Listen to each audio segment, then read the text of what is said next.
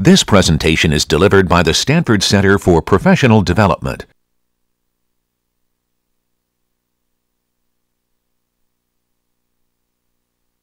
All right, so where did we leave off last time? I'm going to reiterate these things that are quirky about the last changes I was making at the end was taking an existing container class that held only strings and turning it into this template form of it that would now hold any kind of thing I wanted to stick into it.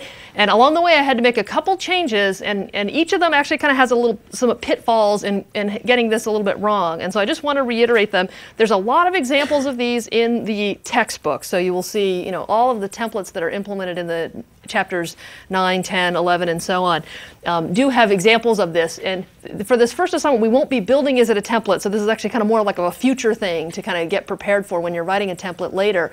But just to remind about the things that have to happen, right, is this template type name elem type, the template header we'll call that, gets placed sort of in all over the place when you make that change. The first place it appears is in the .h on the class interface. You'll say template type name elem type class, you know, vector, class stack, class whatever it is you're building. That now means that the class is a template type whose name will only really exist in the form vector angle bracket string, close angle bracket from that point on. In the .cpp, it gets repeated on every single member function definition. There's not one overarching kind of scope around all of those. Each of those has its own little independent setup for the scope, and then it has this additional sort of goo that needs to go on about, oh, it's the template form of the member function size that is based on the vector class template. So you'll have to kind of get this all over the place. And then the scope of the class, right, its new name is now whatever your original class name was, but with the angle bracket elem type, : : There is no longer a vector unadorned once you've made that change. And so when the client uses it, you'll always see that. And even on the scope resolution that's being used, even in the member functions themselves, have the same adornment.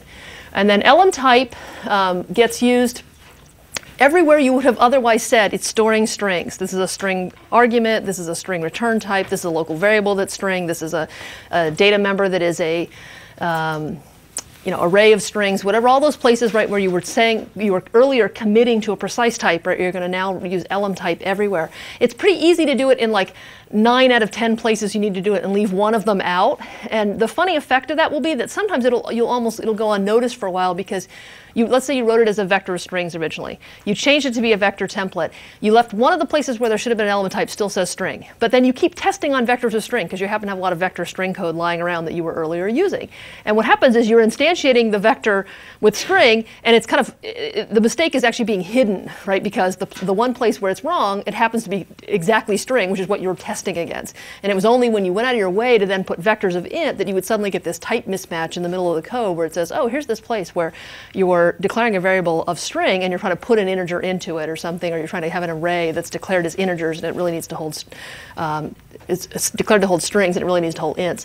And so one way to shake that out early is actually to be sure that whatever testing code you're doing on one type, you also do it again on a different type to make sure that you haven't accidentally got some subtle thing hiding in there. And then this last thing is about how the templates are compiled, which is truthfully just a quirky behavior of the way C++ requires things to be done based on how the compiler's implemented.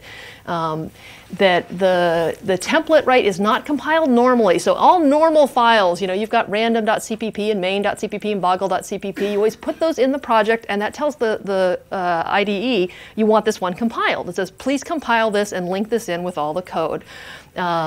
Once you have code that is templatized in here, you don't want it to be compiled in advance. It can't be compiled in advance is really the problem. That looking at that code only describes the pattern from which to build vectors, not how to build one vector and compile it for all intents and purposes. It's on the fly going to make new vector string, vector int, vector bool. So we pull it out of the project. We remove it, so we don't want the compiler trying to do something with it in advance. For some compilers, actually, you can leave it there and it'll be ignored. The better rule to get used to, though, is just take it out, because some compilers can't cope with it. You don't want to actually get in any bad habits. Pull it out. It no longer is compiled like an ordinary implementation file. You then change your header file to bring in that code into the visible interface space here at the very end by doing this pound include of a .cpp file. In no other situation would you ever want to pound include a .cpp file. So as a habit, I'm almost giving you a little bit of a bad one here. Do not assume this means that in any other situation you do this. It is only in this one situation of I have a template class, this is the header for it, it needs to see the implementation body as part of the pattern to be able to generate on the fly the client's particular types, and this is the way we're getting the code in there. The way I would say most library implementations, sort of standard implementations in C++ do this, is they just don't bother with having a separation in the .h and the .cpp at all. They just put everything into the .h to begin with. And they don't even pretend that there is an interface separated from the implementation. That's sort of sad because in some sense that interface implementation split is an important part of psychologically of how you're thinking about the code and what you're doing. And I think jamming them together in the same file, right, clouds that separation that we considered so important. But that is probably the most practical way to handle this, because then it just doesn't, you don't have problems with thinking you can compile this and having to muck with this pound include of a CPP, which is weird. So. You'll see it done the other way in other situations too. All right, so that was just like I wanted to reiterate those because those are all, you know, little quirky things that are worth having somebody tell you and having to find them out the hard way by trial and error. Any questions about kind of template goo? Well, this is like the biggest class I've had in years. What do you guys like? Is this midterm day? Was that why you guys are all here, or just because you heard I was going to dress in a skirt and you wanted to see it? like 3 times as many people as we always have. I'm going to code.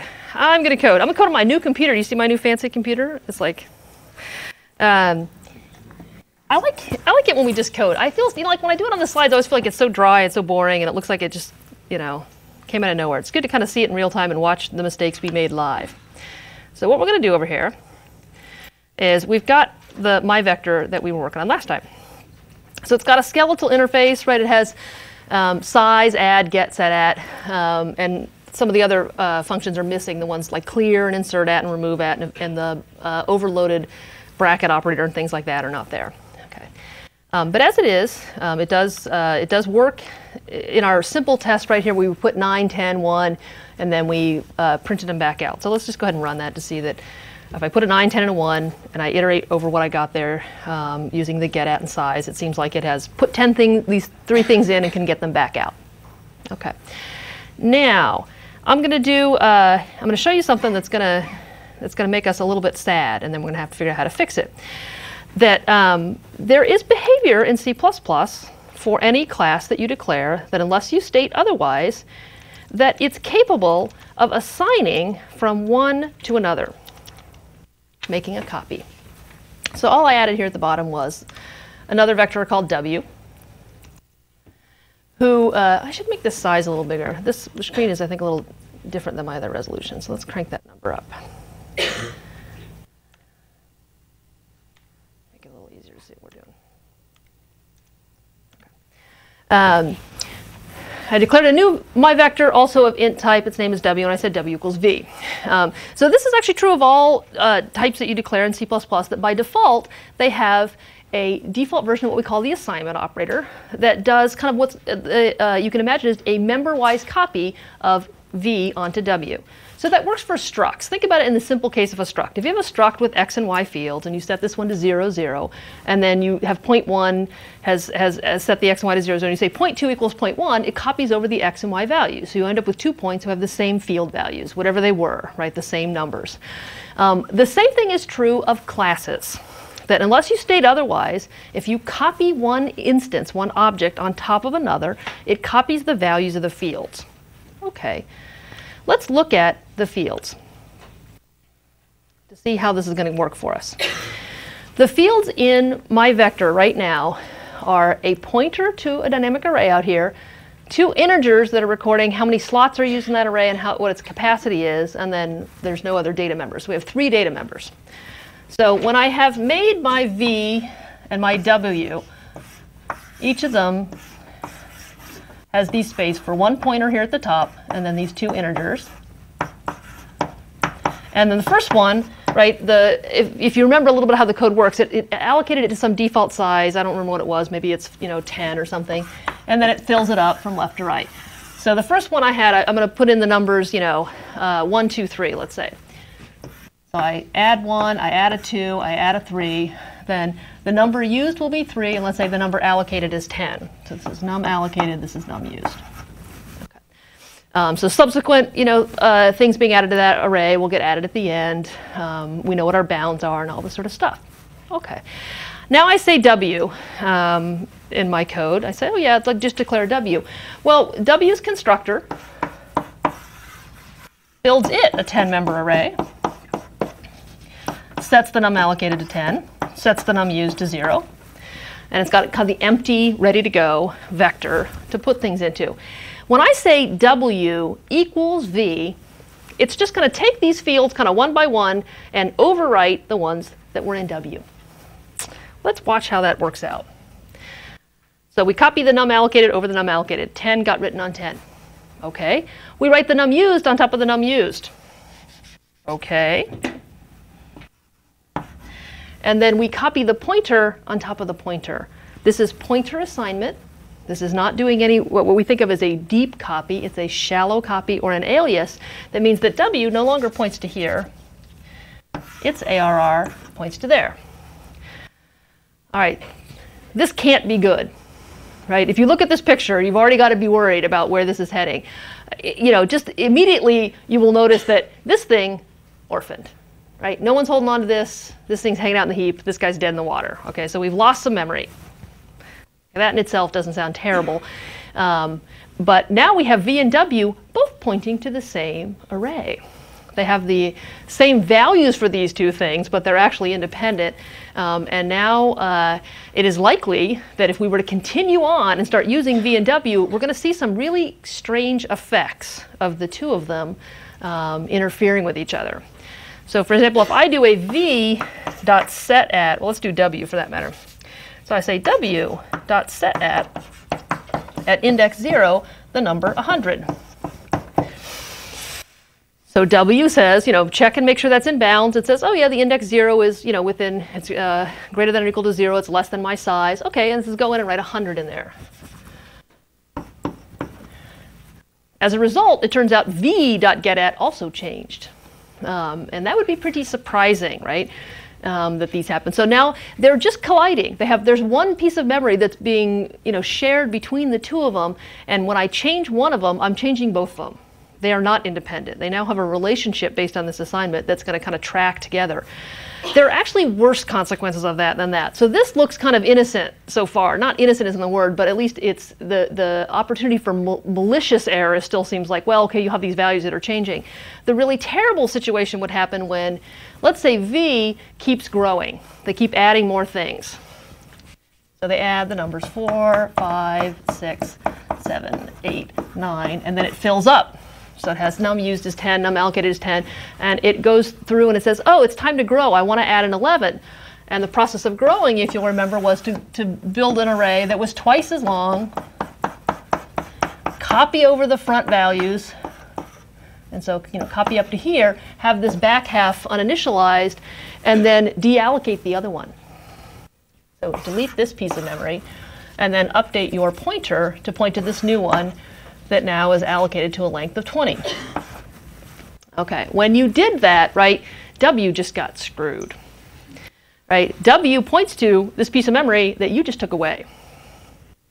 And then you will be much more sad than just getting a junk value out or a surprisingly changed value out. Now if you ask W to go get the value at position 0, all bets are off, right? It might happen to work. It probably will work for a little while, but at some point this memory will get reclaimed and reused and be in process for something else, right? And you'll have completely very random looking, undetermined results from access to that W. So this really just can't exist, right? We do not want it to be the case that this default member-wise assignment goes through. It will do us no good. So in the case for objects where member-wise copying, right, is not what you want, you have to go out of your way to do something about it. The two main strategies for this is to really implement a version of assignment operator that will do a deep copy. That's actually what our ADTs do. So the vector and the map and the stack and the queue are set up to where if you say v equals w, it makes a full copy. And that full copy means go take the piece of memory, get another new piece of memory that big, copy over all the contents. And so then you end up with two things that have the same number of elements in the same order, but in new places in memory. They're actually fully duplicated from here to there. And at that point, right, V and W don't have any relationship, right, that is going to be surprising or quirky in the future. They just happen to get cloned and then move from there. That's the way kind of a professional sort of style library would do it. What I'm going to show you instead, because I don't really want you to learn all the goopy things about how to make that work, is I'm going to show you how to just disallow that copying, to make it to where that it's an error for you to attempt to copy V onto W or W onto V by basically taking the assignment operator and making it inaccessible, making it private. So I'm going to show you how I'm going to do that. First I'll just show you that the truth about these kind of errors. And these errors would be really frustrating and hard to track down, so you just don't want to actually mess with this. If I have W equals V here, and then I say W.set at 0 is 100. So I was supposed to put in the numbers. Let me go. Numbers I know what to look for. I'm going to put in 1, 2, and 3. I change it in W, and then I write another for loop here that should print out the values again. And this is where I'm going to see. So I had 1, 2, 3, now I have 100, 2, 3. And then actually I'm even seeing an error here at the end where it's saying that there was a double free at the end. The free is kind of the internal name for the deallocation function. And in this case, what happened is that the destructor for V and W were both being called as I exited scope. They both tried to delete their pointer. So one of them deleted it, and then the second one went to delete it, and the libraries were complaining. It said, you've already deleted this piece of memory. You can't delete it twice. It doesn't make sense. You must have some error. So in fact, we're even getting a little bit of helpful runtime information from what happened that might help us point out to what we need to do. So let me go and make it stop compiling. So there is a header file in our set of libraries that's called disallow copy. And the only thing that is in disallow copy is this one thing that's called a macro. It's kind of unfortunate that it has to be done that way. Well, I can't find the header file. That's fine. I'll just tell you what it is. And it looks like this. And I say disallow underbar copying in all capital letters, and then I put in parentheses the name of the class that I'm attempting to disallow copying on. You can have a semicolon at the end of this or not, it doesn't matter actually. I'll put one just because it maybe looks more normal to see it that way. And by doing this in conjunction with that header file, it's bringing in the macro that says put into the private, so we always put this in the private section. So we go to the private section of our class, we put this disallow copying macro in here, and what this will expand to is the right mojo. There's a sort of a little bit of a magic incantation that needs to be generated, and this is going to do it for you, that will make it such that any attempt to clone a vector using that member-wise copy, and so that would happen both in direct assignment from V to W or in the cases where copies are made like in passing by value or returning by value. Those actually are copy situations as well, that it will make all of those things illegal. It will take the standard default behaviors for that and make them private and inaccessible and throw errors basically so that you just can't use them. And if I go back to, having made this change, I go back to the code that was trying to do this, and I'll take out the rest of the code just so we don't have to look at it. That it's going to give me this error, and it's going to say that in this context, the error is over here, that the const my vector, and there's just a bunch of goo there, but it's saying that the operator equals is the key part of that, is private in this context. And so it's telling you that there is no assignment operator that allows one my vector to be assigned to another my vector. And so any attempt by the client to make one of those copies, either from passing, returning, assigning, will just balk right then and there and not let the kind of bad thing happen that then we'll just have all sorts of other following errors that we would not want to have to debug by hand. So this will become your mantra, right, for any class that has member-wise variables to where copying them in a naive way, right, would produce unintended effects.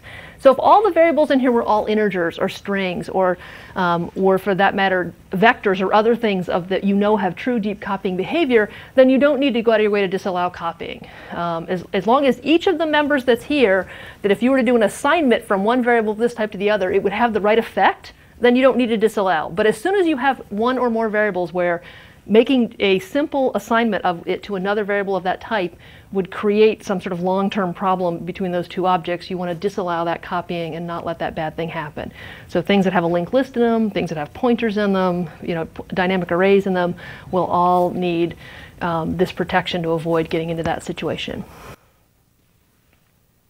Question? Could you somehow overload the assignment operator? You certainly can. So that's kind of the first strategy I said, which is like, well, you can make them deep copy is the alternative. So one way is to say, well, the shallow copy is wrong. What are you going to do about it? So I'm saying, don't let shallow copy happen. The other alternative is to replace shallow copy with a real deep copy. That's what ours do. If you're interested to look at that, you can look at our code and see what we do.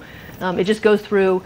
You can imagine what it would take. It's like, okay, get some information from here, make a new array, copy the things over, right? And then at that point, you will be able to continue on with two things that are cloned from each other but no longer have any relationship that would cause problems. It's not that it's that hard, but the syntax for it is a little bit goopy. It requires some C++ we're not going to see. So you can look at it. If you want to ask Keith of 106L, he will tell you everything you want to know. Any questions about over here? So the thing inside of disallowing copying could be anything. It could be one of the variables you declare. So typically it'll be the name of a class. It could be like if you just have a variable inside your class, you don't want people to be able to copy. You can just put that in. Well, it doesn't really work that way, right? The disallow copying is saying I'm taking this type and making it not able to be copied, and so it is an operation that applies to a type, not to a variable. And so in this case, the name here is the name of the class who we are restricting assignment between things of my vector type. And so it really is a type name, not a variable name. If I said disallow copying of like ARR or num used, it actually won't make sense. It'll expand to something that the compiler won't even accept. It says, I don't know what you're talking about. Like, it expects a type name in that capacity. It says what thing cannot be copied. It is things that are of my vector type. So there's not a way to say you can't copy this field by itself or something like that. It's all or nothing. You could copy one of these objects or you could not copy it. And once you have some field that won't copy correctly without help, you're going to want to probably disallow the copying to avoid getting into trouble.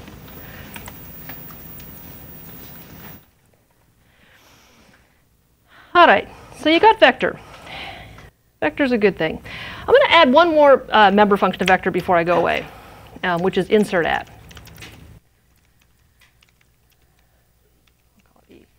The insert at one is allows you to place something in an index in the what should I just copy? There we go. Insert at index and an element type. So if the index is before the beginning or off the end, right, I'll raise the same out of bounds error. So I just picked up that piece of code from there. I also need to have this little line, which is if the number of elements used is equal to the capacity, right, then we need to make more space. So just like the case where we're adding to the end, if we're already at capacity, no matter where we're inserting, right, we have to make some more space. So we go ahead and do that initial step of checking to see if we're at capacity and enlarging in place. Once we're sure we have at least enough room, we're going to move everybody over. So I'm going to run a for loop that goes from size -1 to, whoops, I need an I on that. Is greater than index. Actually, I want it to be greater than or equal to index. And I'm going to move everything from index over in my array. And then array of index equals E. When we think about this, make sure I got the right bounds on this, right? This is taking the last element in the array, it's at position size -1, and then it's moving it over by 1, so it's reading from the left side and moving it over by 1, and it should do that all the way down until the last iteration, right, should be that I is exactly equal to index, and so it should move the thing out of the index slot to the index +1 slot. So along the way, moving everybody else there. Why did I run that loop backwards?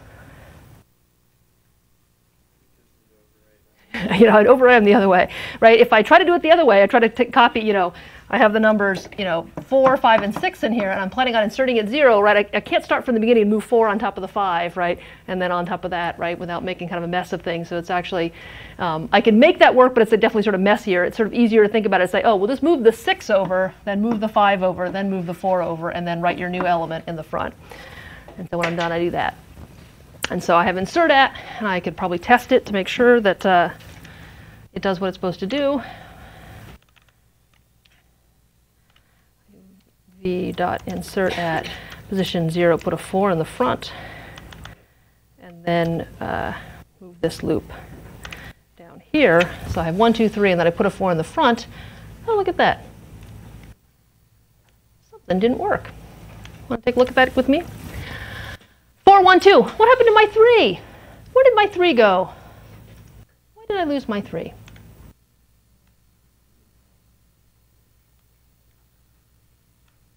How does it know how many elements are in the vector? It's keeping track of that with num used. If you look down here, for example, at add, when it sticks it in the last slot, right, it updates the num used in increments of by 1.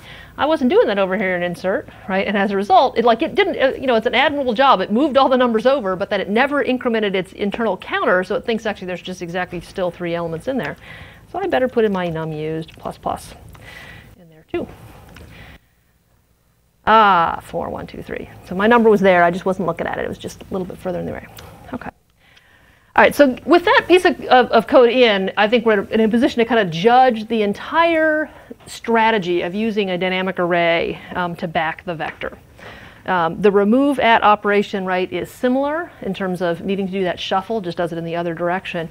And then we have seen the other operations like set at and add and get at, and how they're able to directly index into the vector and kind of overwrite some contents, return some contents. And so you kind of get a feel for what is it that an array is good at, what things it does well, right, and what things it does poorly. So a vector, right, is an abstraction. You offer up to somebody a vector. It's a list of things. That the trade-offs that this implementation of vector is making is it's assuming that what you most care about is that direct access to anything in the vector, because that's what arrays are good at. It is a trivial operation to say, start at the beginning and access the nth member, because it just does a little bit of math. It takes the starting address in memory, and it says, oh, where's the 10th member? It's 10 positions over in memory. And so it can do that calculation in no time and then just directly access that piece of memory. So if what you are really concerned about is its ability to retrieve things or update things in that vector, no matter where you're talking about, the front, the back, the middle, in constant O of 1 time, right, this design is very good for that. What are the operations it's going to actually bog down on? What is it bad at? When do you see sort of the consequences, let's say, of it being in contiguous memory being a disadvantage rather than an advantage?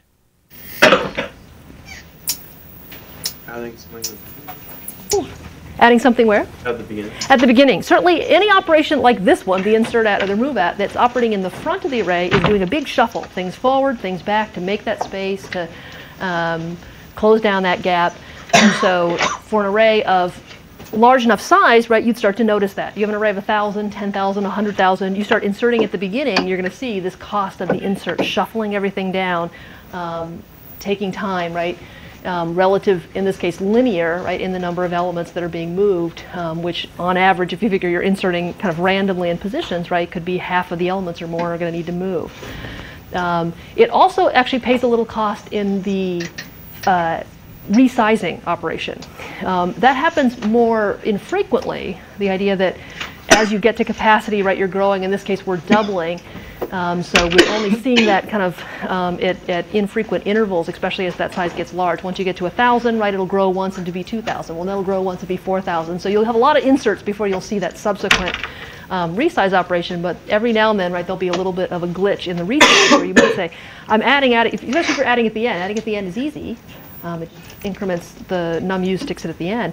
But once every blue moon, right, it'll be a long time as it copies, and then you'll go back to being fast, fast, fast, fast, fast till you exhaust that capacity. And then again, every now and then, right, a little bit of a hiccup when it takes the time to do the resizing.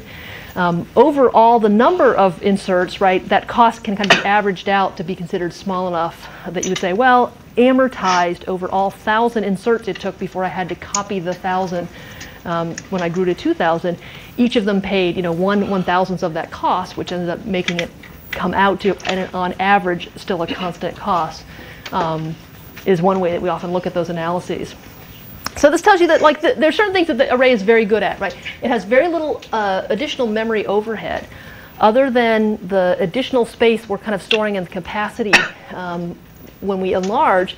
There really isn't any per element storage that's used in addition to the number or the string or whatever it is we're storing itself. So it has very low housekeeping associated with it, and it does some things very well, but other things a little less efficiently because of having to stick it in memory, right, meant we had to kind of do this shuffling and rearranging. So the other main alternative, right, you could use for a vector is a linked list. I'm actually not going to go through the implementation of it because I'm actually going to do stack as a linked list instead. But it is interesting to think about if you just sort of imagine, if I instead backed vector with a linked list, first of all, could I implement all the same operations? Like, is it possible, right, to use a linked list? Can it do the job if I'm determined? Like, what will it take, for example, to get the element at the nth position from a linked list design? How do you know where the nth element of a linked list is? At the front of the list, Help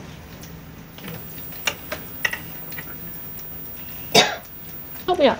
You have to actually dereference the pointers n times. That's exactly what you got to do. You got to walk, right? You got to start at the beginning and say, okay, you're 0, and after you is 1, and after that's 2, and so you're going to walk. You're going to do n, arrow nexts, right, to work your way down. You will start at the beginning, and we're going to learn some new vocabulary while we're here.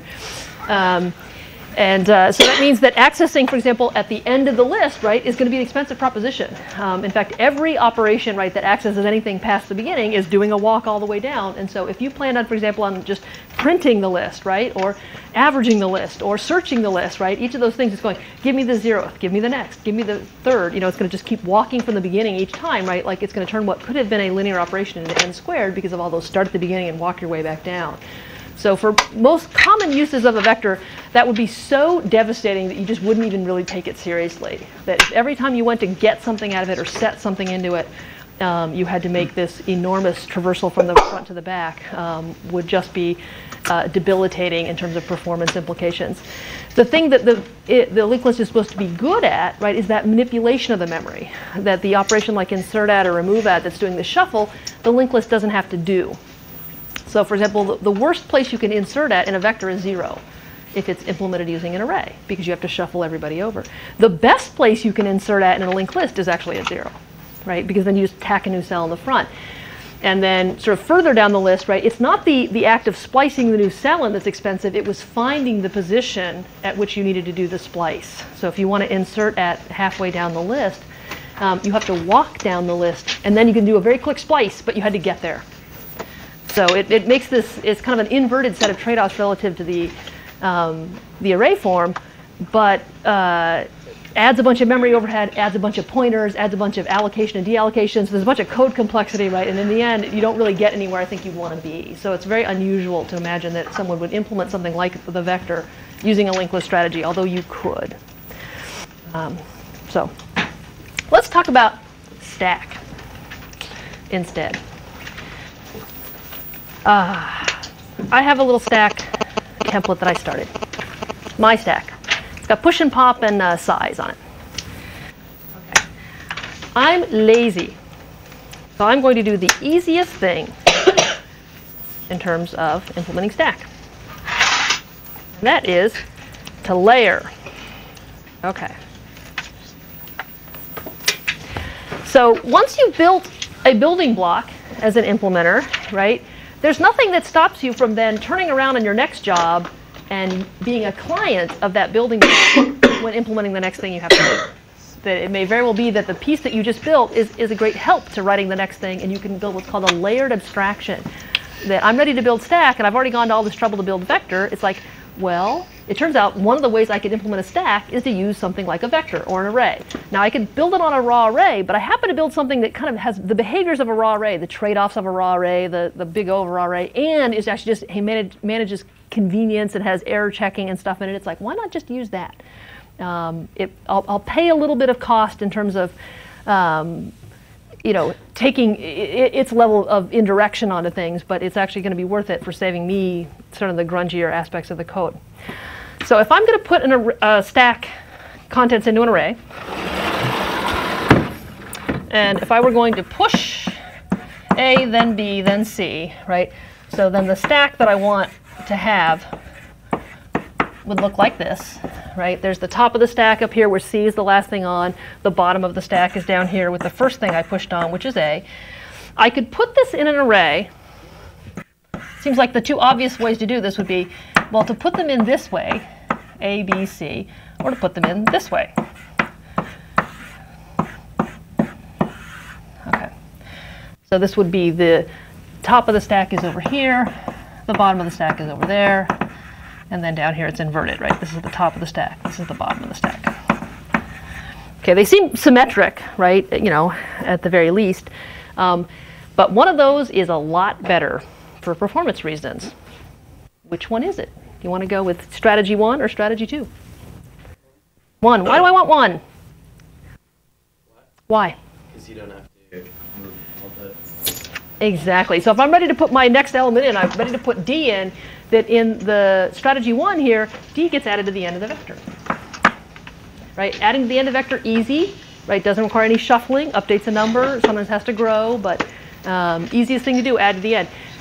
In this version, right, adding to the top would mean moving everybody over, so that I have to update this to D, C, B, A, and slide everybody down, right? So I had to do an insert and a shuffle. Bad news, right? So similarly, when I'm ready to pop something, I want to get the topmost element and I want to remove it, that the topmost element here being at the end, remove at is also fast at the very end, right? Taking the last element off, there's no shuffling required. I just decrement my num used. If I need to do it from here, I have to shuffle everybody down. So it seems that they were not totally symmetric, right? There was a reason, right? And I had to think it out and kind of do it and say, oh yeah, okay, put them at the end. So if I do that and I go over here, I'm going to finish doing the things that make it a proper template. I go and I look at my stack, and I have the things here, is that I don't have anything to do with my constructor or destructor. I'm just going to let the automatic construction and destruction of my members work, which is to say, give me a vector, delete my vector. All that happens without me doing anything. When I want to know my size, I don't know my size, but the vector does for me. So I tell the vector to do it for me. When I want to push something, I tell my vector to add it for me. I'm telling you, this is like a piece of cake. And so then I say, elem type top equals elems dot get at. I can actually use back to using the real vector, so I can use anything it has. So at the last position, elems dot remove at.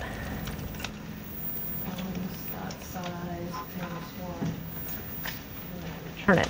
Almost, but not quite what I want to do, but I'll leave that there for now.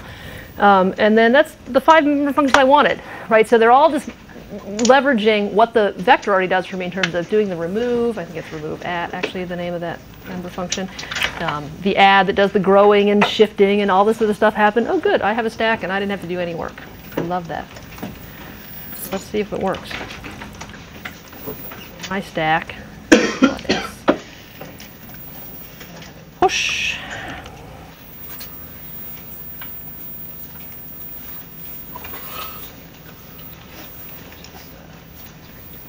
Pop one thing off of it just for see whether I actually got what I was supposed to get. Well, I better include the right header file. I'm going to do that.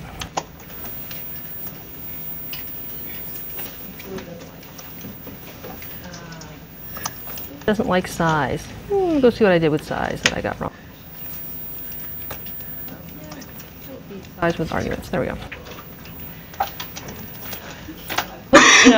Whatever I put, 1, 2, 3, and then I popped, and I got a 3. Hey, Not bad for 5 minutes of work. There's something about this pop method, though, that I do want to get back to. So push actually is totally fine, right? Just delegating the authority to kind of stash the thing into the vector. Pop right now, what's going to happen if there isn't anything in the stack when you pop? Something good, something bad, something helpful? Want to find out? Well, we find out. Never hurts to just try it. So like right now, it seems like it just, digs into the elem. So if the elem size is 0, right, there are no elements in the stack, it'll say, oh, give me the elements of -1, and then it'll try to remove at -1. I got to figure those things aren't good things. I'm hoping that we'll push one thing and then we'll pop 2 things. See how it goes. Hey, look at that. Attempt to access index -1 in a vector of size 0. So that was good. It was good that we got an error from it, right? We didn't actually like just bludgeon our way through some piece of memory that we didn't own or anything crazy like that. But the error that we got probably wasn't the most helpful.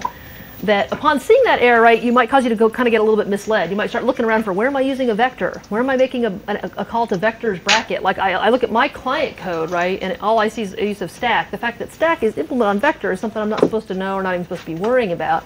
And so having it poke its head up there might be a little less clear than if instead, right, it had its own error message. And so I can actually just go in here to my stack and say, yeah, if, right, my size is 0, error, pop empty stack. That, doesn't really change the behavior in any meaningful way. It's like it still gets an error, but it gets an error in this case that's more likely to tell somebody where the trouble is and where to look for it. So start looking for pop, right, on a stack instead of expecting to go look for a vector access. So just being a little bit more bulletproof, a little bit more friendly to the client by doing that switch. And so all the operations on this stack are O of 1 right now. The add, the pop, right, are push and pop are both adding to the end of the array, which is easy to do. And so this is a pretty efficient implementation, right, and pretty easy to do because we're leveraging vector. What we're going to look at next time is like, well, what can a linked list do for us or not, right? Does it provide anything that might be interesting to look at?